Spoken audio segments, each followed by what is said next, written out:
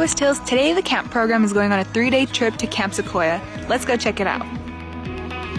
On September 20th through the 22nd, the West Hills Camp program traveled to YMCA Camp Sequoia Lake for 3 days in order to help students from NDC, Lemoore, and Coalinga socialize with one another and build connections.